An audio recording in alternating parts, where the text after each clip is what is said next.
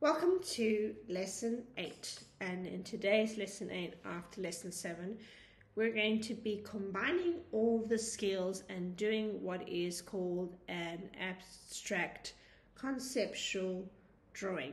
So first I'd like to begin with the definition of abstract. An abstract drawing is the opposite of a realistic drawing. So we're not going to be drawing something realistic like a still life.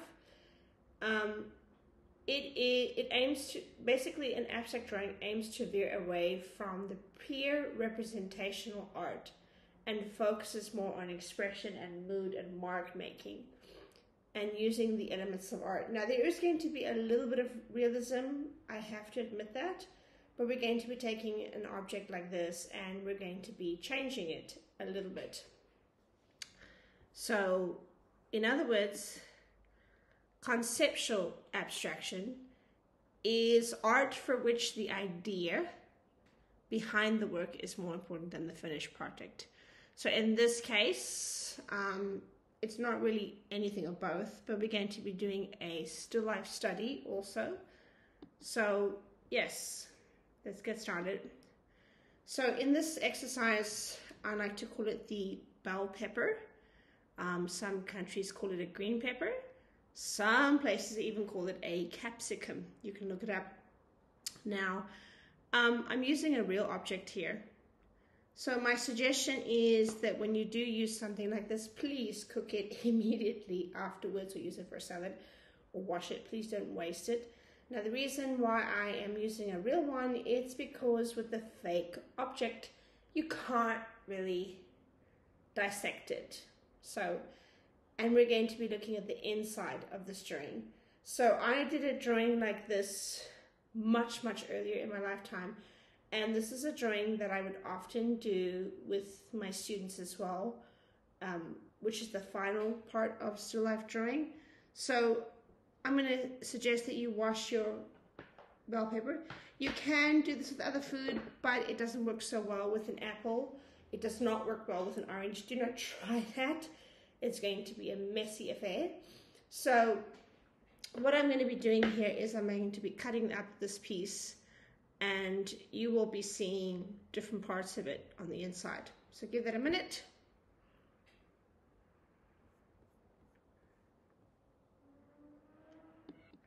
All right, so let's get started. So once you've cut up your bell pepper, your capsicum, or your green pepper, depending on which country you come from, put it in a display like this. And you might want to also take a photograph of it. You're welcome to do that, take a photograph. So this lesson generally would take you up to 3 hours. So 1 hour maybe for setting up your composition, the second for getting the drawing correct, and the third maybe for getting the shading techniques correct. So for your setup, I would suggest you start with setting out your pencils, your F pencil, your B pencil, 2B, 3B, and 4B. These are my favorites that I like to use. And let's start. So I'm going to be doing the first part of this. Let's see how fast I can go with this. So generally you want to kind of get your composition in a way. So you might want to have a look at your materials. Why I chose this, because it has interesting details that you can add to your drawing and make it look really interesting.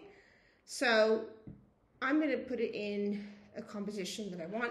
So you have to decide which way it is going to work.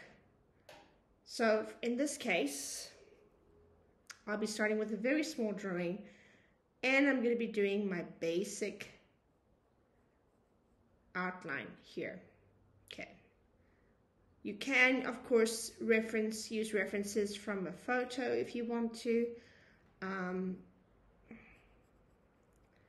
You can, of course, use magazine cutouts, or in this case, printouts from Pinterest or wherever you source your stock photos. You can do that. You're welcome to do that. I just like to use real objects, and yes, at the end of this first session I will most likely take a photo of it if I'm not finished, and be using this for a meal prep so it won't go wasted. Why I choose to use realistic objects? Because it teaches you how to focus. You know, you could, of course, there's a debate where I've seen people actually recreate artworks from other artists or still lifes, and I do see the value in that, but at the same time it's also kind of like, yeah, but it's not really, you're basically sometimes copying someone else's shading, which it doesn't really teach you to look at real objects where the light really might fall and where it might really go. So I'm looking at it from the overhead view here, totally different to you, so you might want to, your setup of course won't be the same as mine, keep that in mind. So your drawing is definitely going to look very different to mine. So you decide on your composition, how you want it set up and how you want it done. So often what we do is, some people like to use grid lines. I do not use grid lines. I like to use just rough placements. This is not the final drawing, so I'm going very, very light in this case. Okay. And you may of course move your drawing to this side depending on your layout. It doesn't have to be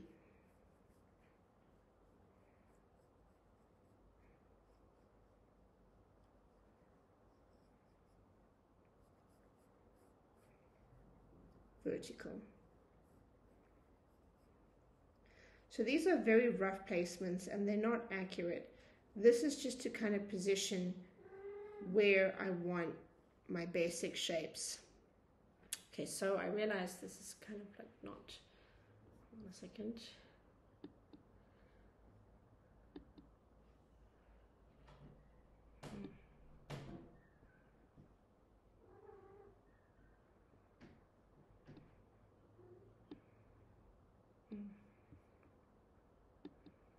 And kind of do this. Let's see. Oh, there you go. You can see my drawing much better. Okay. So the basic setup is this side. And I might change a few things every now and then. Don't be afraid to erase your mistake. This mark that you're making now is not necessarily going to be your final mark. Often people think, oh, when they put paint down or when they put their pencil mark down, that it has to be the final mark and that's it. That's not how this works.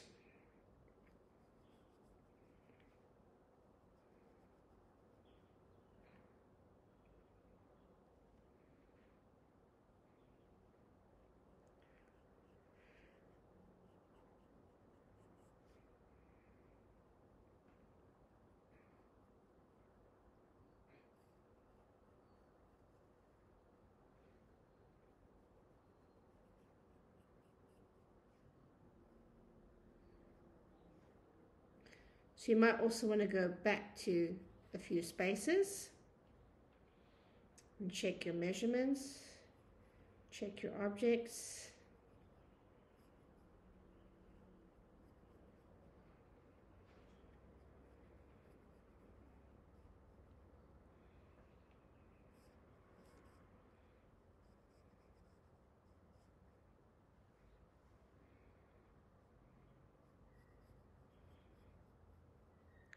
And if this drawing is too small, you might also want to enlarge it.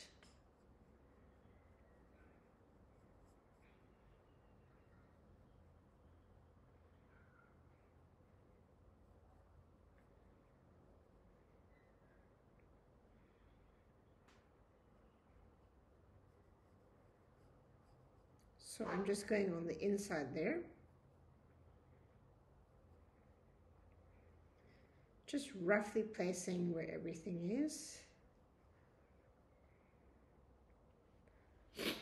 And I might decide to change it later. I might decide to use my perspective completely. Use those skills.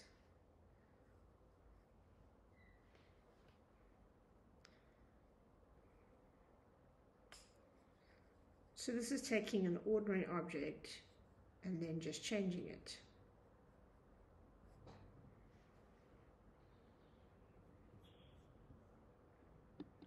So I did some speed drawing a little bit. So keep going with this drawing. You're welcome to pause the video at any minute, any time to keep drawing on your own. I'm not going to be showing you all the steps because it's going to take up too much time. So just to show you, I did this. And I will be going over the details again and again and again and again. Always remember to look 90% at your object and only 10% at your on your paper. If you're left-handed, of course, your setup should be on this side. Right-handed, this side. So once you've done this one, you can see I've gone into more detail, especially on the inside here, which is quite a challenge. So I'm going to move on to the next one. So if you have a little bit of smudge, just erase and do it again. Practice, practice, practice. So this is how far I've gone. The seeds are quite complicated. Now I'm looking at it from, when you see it in the camera here, you'll see its overview, but I'm looking at it from the side. So of course the way I'm drawing it would look very different.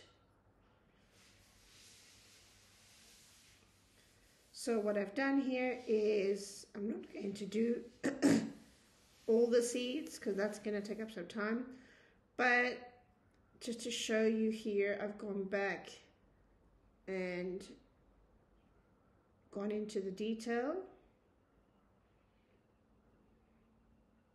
Still using my B pencil.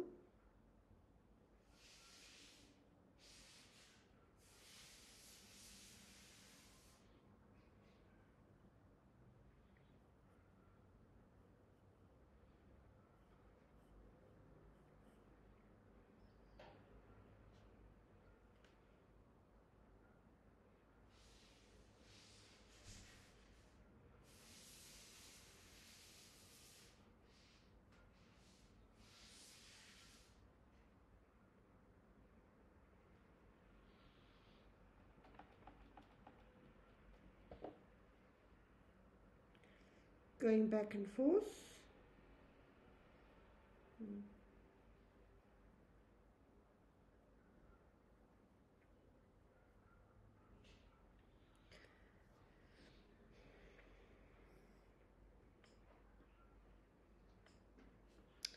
And so I will move on to this one.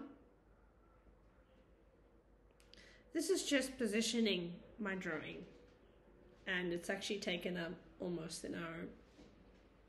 So feel free to do this an hour at a time. You don't have to do it in one sitting. You can do it in separate sittings or whenever you have time. If you want to do it the whole day, great.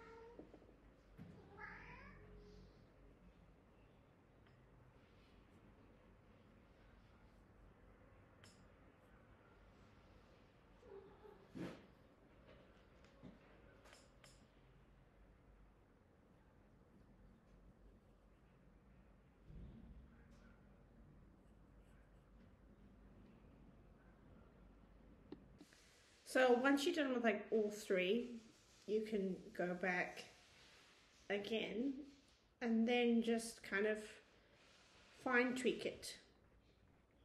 So again, I haven't started any shading whatsoever just yet. Going back to check each shape. And the great thing about dissecting it or cutting it up is so you can check and look at it as an organic shape as opposed to a whole object, and you can look at it in sections, which might actually make it easier for you and more interesting and more fun, and really force your eye to do the work. And again, drawing from an actual real life object is just very different to a photo.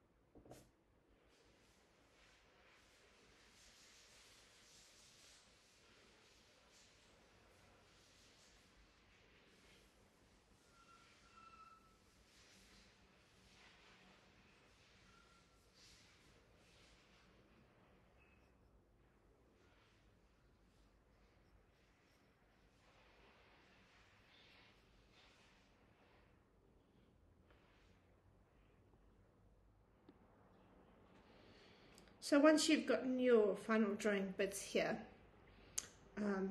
you can start to do the shading bits. So I actually took a snapshot of this earlier. So you'll notice on this side it's the smooth and there's kind of the texture on the inside. If you were to look at your still life. So we're going to start with the basics of shading. And I'm going to start off with a 3B and a 4B.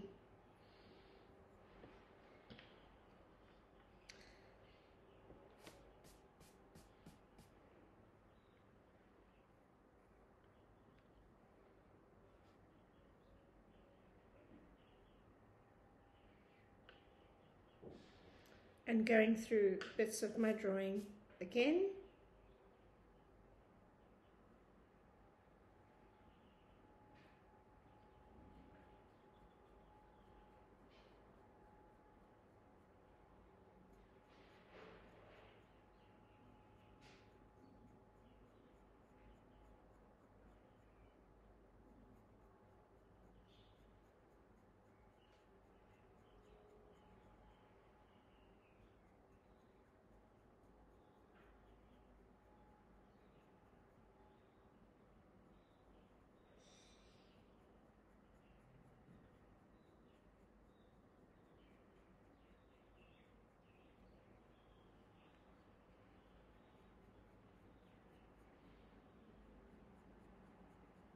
So we're going to start with this part here being the smoothest. And if my light's coming from this way, looking to where the light's going to be falling.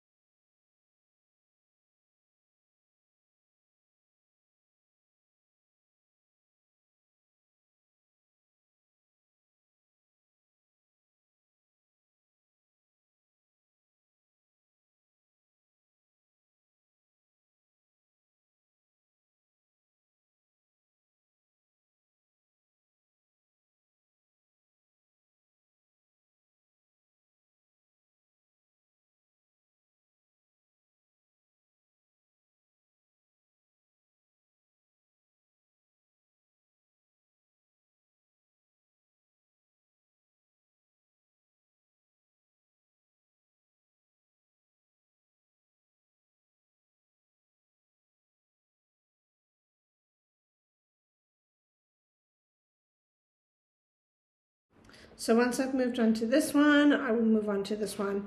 So there's a lot of sections that I'm missing because this is going to be a very long video, so I'm trying to make it as short as possible. So naturally, if you keep getting little smudges here, you can just kind of erase it. Again, with this particular project, you can spend way more time than I'm doing it. I'm just doing it very quickly, and you can go into way more detail. Often when I do teach this in the studio, it's actually a lot more detailed and it can take up 3 lessons, maybe 4. It really depends on the student. This is just one way to quickly show you what you can do. So I'm going to be moving on to this one. And I know for me, there's a lot more that I can do that I'm doing right now. And I'm still just only using my 3B. And again, one of the nice things about using actual objects in front of you, you can see the light, where the light falls with your own eyes. You're not relying on a camera, the camera's light or photographic light, which is sometimes superficial.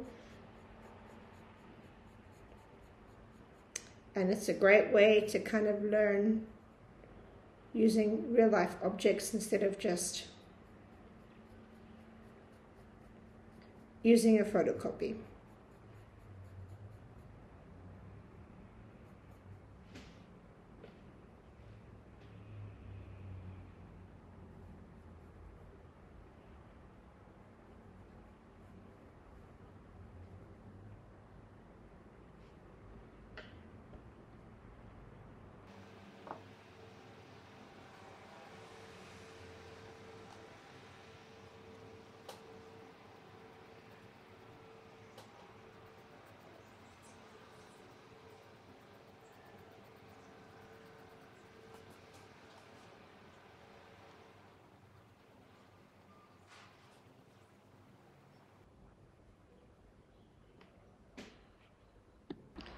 So now I kind of want to move on to this space here, there. It's proving to be a bit of a challenge.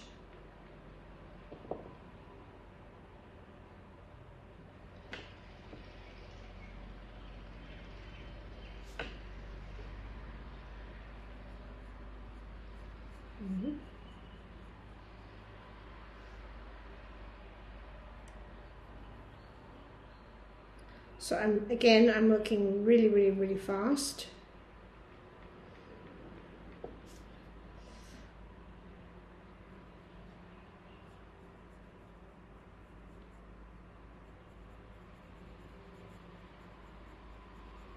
You can really go into detail with this project and really slow it down and really take your time.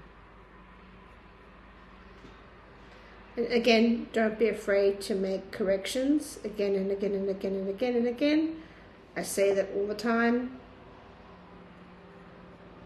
It's part of learning.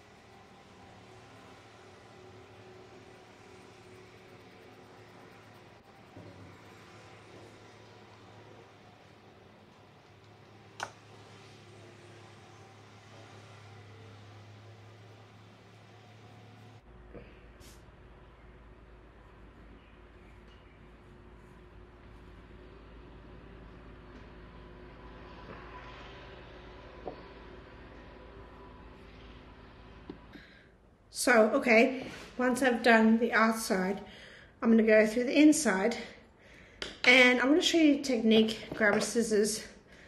If you need to make your eraser kind of sharp if you want to make the point sharp again, you just can do that. Use an NT cutter or box cutter as they call it. I'm using a scissors here.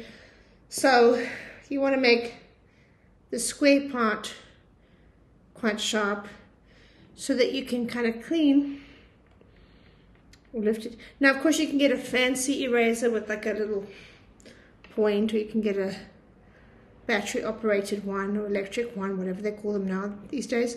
But if you don't and you want to save up on a budget, this works equally as well. Don't cut it the way I did, but again, this gives you a nice sharp edge,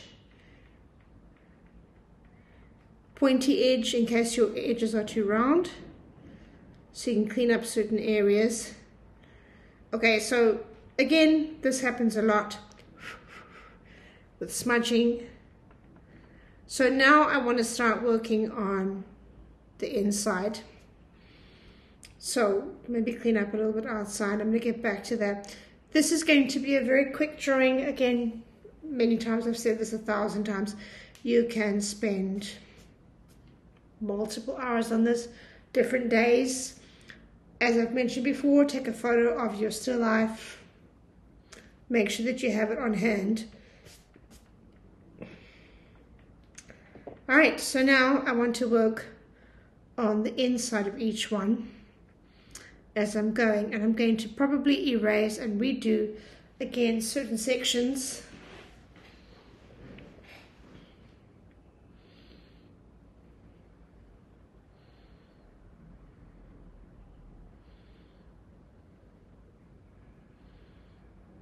And for this, maybe I think let's switch back to my B pencil. Even though I've got everything in place, I want to double check my drawing again.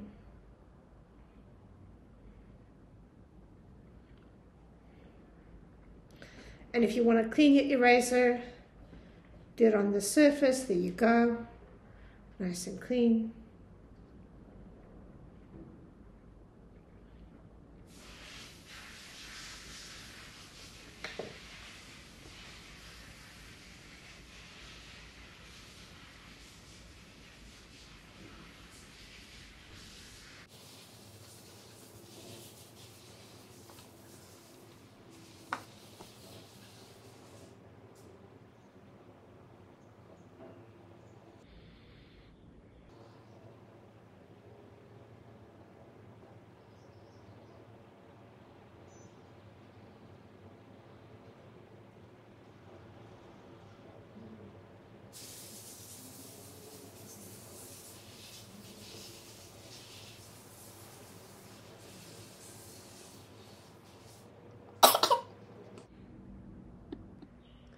So I'll be working up here again and inside there, looking at the inside part here. So going from there to there.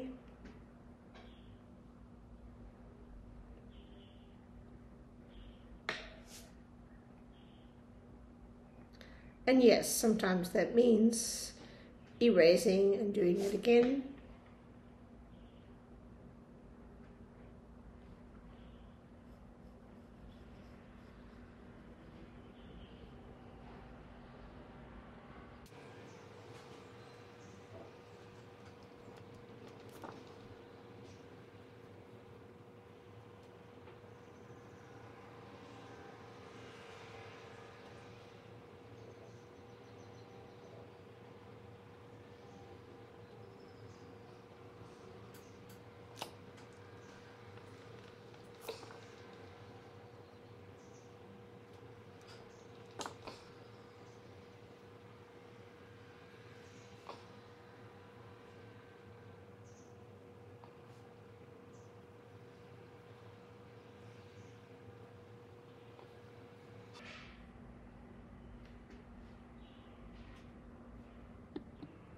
So I'll be moving on to this one now. I've kind of done this one again.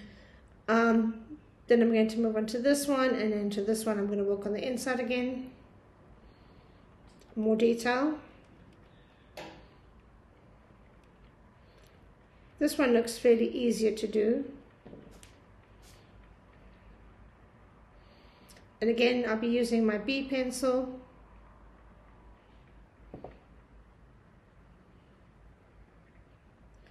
Redrawing each and every part again.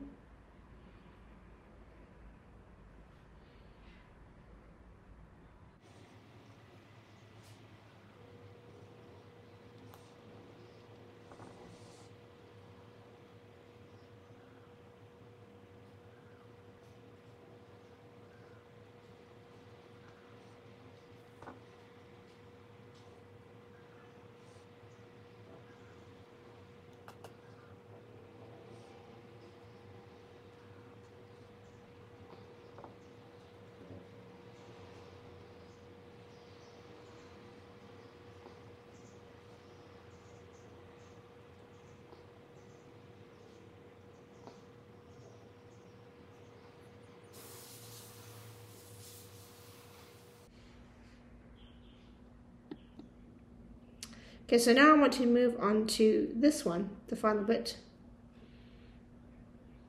here. Again, there's so much more you can do with this drawing, and I'm not really going into a lot of detail when I could be. So